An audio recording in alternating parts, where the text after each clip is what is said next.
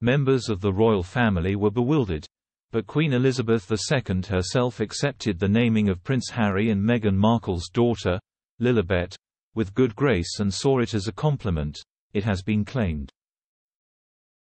In his upcoming biography Elizabeth, an intimate portrait, author Gyles Brandreth revealed details about the relationship between the Duke and Duchess of Sussex with the late monarch. The book is serialized in the Daily Mail and Mail on Sunday. It mentions that, unlike other members of the firm, the Queen was receptive to the baby being named after her pet name, with which she was known among her family. Gyles Brandreth noted, "Others in the family found the choice bewildering, and rather presumptuous, given that Lilibet, as a name had always been intimately and exclusively the Queen's." Later, the Queen said, "I hear they're calling her Lily, which is very pretty and seems just right." Speaking on one episode of her podcast Archetype, the Duchess of Sussex said that welcoming daughter Lilibet had changed her view of what makes a good role model. She said, "I first just had Archie, now I'm a mum of a daughter. Whether I thought it was going to happen or not, it did. I see the world differently through how she is going to see the world and how she is going to look at certain women as role models." On the recent podcast episode, Meghan spoke of the family's chaotic morning routine. Ms. Garibaldi said, "To add to the chaos, her 16-month-old daughter has started walking." The mother of two said, on her podcast Archetypes, "Lilibet's a year and a couple of months old. In the thick of it. Toddling." In an earlier episode of Archetypes, Meghan revealed how she would feel if Archie and Lilibet grew up and wanted careers in the entertainment industry. The mother of two claimed that she would be totally behind her children if they followed in her footsteps.